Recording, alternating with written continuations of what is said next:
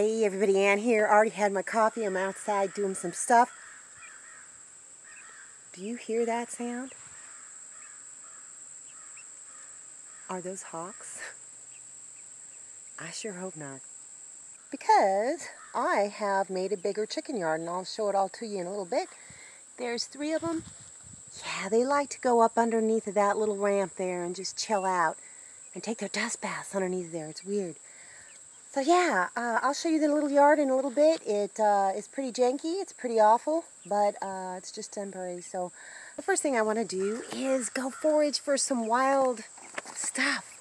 I learned that I've got some pretty cool plants, pretty cool plants growing on my property, and I'm going to go get them. So today it's all about goldenrod. Lucky for me, goldenrod is abundant around my property. I thought it was just weeds. I was cutting a lot of it down. So I ran it through my PlantNet app, and yep, all the results came back goldenrod, different kinds of goldenrod, but it's the goldenrod that you can use for medicinal purposes. Goldenrod is used to reduce pain and swelling, as a diuretic to increase urine flow, and to stop muscle spasms. It is also used for gout, joint pain, arthritis, as well as eczema and other skin conditions. You can make it into a tea, a tincture. You can even make it into a balm if you want to. And there's other uses for it as well. So I'm going to be studying up on this and just learning what it's all about. So let's go take a look around and see how much of it I can find. I've got goldenrod growing all the way up this little property divider, all the way over by my snake pile. It's not a wood pile, it's a snake pile. It's growing all over the place over here. Wait till I tell Mr. Lucas. All of this has not flowered yet, but it will. Or it has flowered and now it's just going to seed. But I've got an absolute ton of it. He always kids me about just going out and eating stuff and that I shouldn't be doing it. But this is where I found the other passion fruit vine. And here is another one. It's the one with the kind of like, well, the leaves that are 3. It goes all the way up there. I'm going to leave it alone. I think it starts somewhere down here. And there may be more passion fruit vines in here. I just, you know what, I pulled a big one up and I destroyed it. So that is testament to the fact that you need to really know your stuff before you go trying to transplant stuff you know nothing about, because you might end up killing. So I'm going to just keep watching this little vine right here, and hopefully it'll be there for me when it is time to transplant it. Look at all of that goldenrod. You know what, my next thing is I'm going to learn what these are right here. It looks pretty. Don't know what it is. It's not spiky, they're soft. Alright, well let's go look for some more goldenrod, and then I'm going to start cutting it. They certainly do attract the bees. Look at that big old bee. Look at that big old bee. Doesn't even care that I'm here. Doesn't even care. And to think that I had probably cut a whole bunch of this down when I was going on my machete frenzy. Whew, you live and learn. Some people might see weeds. I see nothing but wild edibles and medicine. Look. That's a pretty big lizard. Darn cool lizard. Hi, buddy. What are you? Are you going to eat me? I think that's about enough for now. I just got a nice big bunch. Didn't pick all of it that was available because I'm not ready to use all of it. Oh, and I found this little white mushroom. Don't know what it is, but I'm pretty sure it's edible. I'll make sure before I eat it. So today, all I'm going to do with these is hang them up and dry them. How are the little girls doing? They are basically poop factories. Poop factories. This will be like the 4th time I've changed that little piece of paper up there. Changed the bedding twice already. I gave them full bowls of feed and they're already gone. They are not much interested in vegetables. They just like, basically, they like the plain old chicken feed the best. But look at them. They're getting bigger already, and many of them have been roosting. So it's been going great. I haven't even had to turn the little heat mat on or anything. These birds, woo, woo, woo. Did you see that? I better close this lid. Yeah, I think so. They are getting big.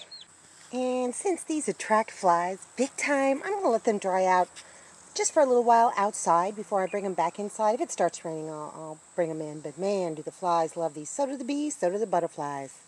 All in all, today's been pretty good. I also harvested some oregano and some peppermint because they're both getting out of control. And, oh, I still need to look up what that mushroom is, see if I can eat it tonight for dinner.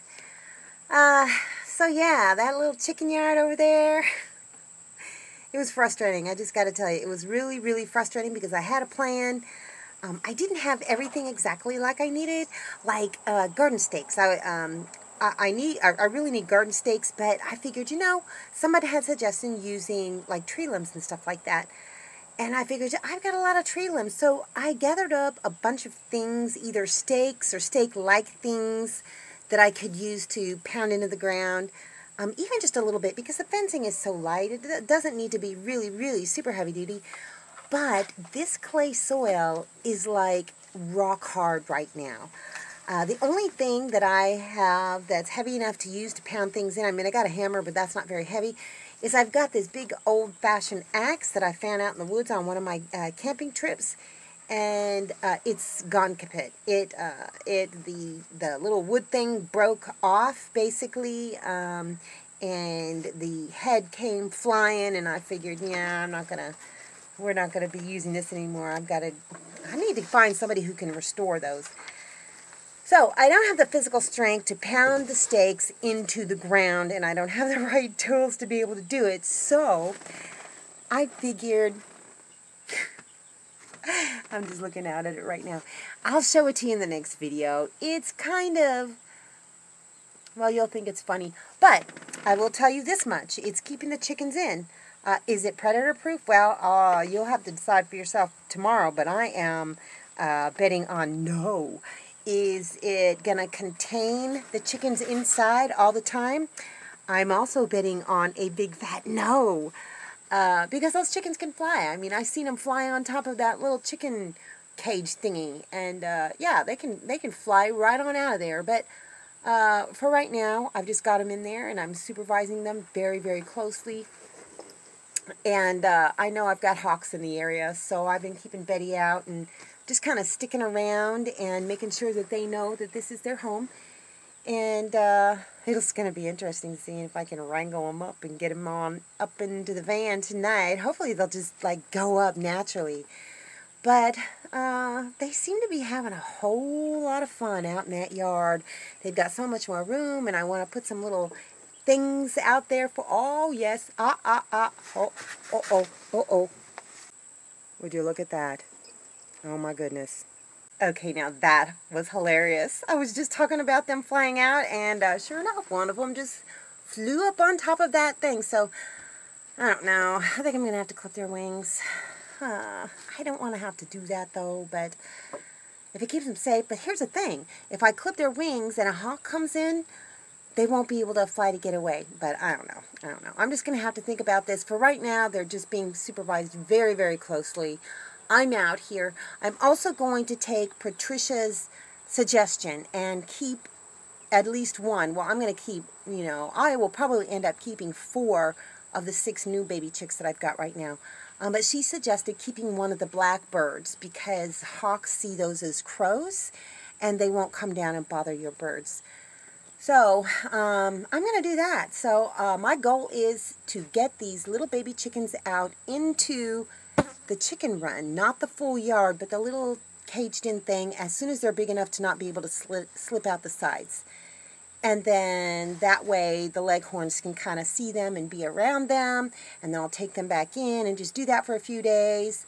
And then right before night time, I don't know, maybe put them in the van once they're bigger. It's gonna be a little bit yet, yes, but my goal is to get them outside and indoctrinated with the whole flock, so hopefully that'll work. Anyhow, I'm just rambling now. I think, I don't know if I'm going to go into town or not. I may just take a couple days off and not do any videos. Yeah, that sounds like a good idea. I think that's what I'm going to do. Anyhow, that's all I got for you guys. See you in the next video.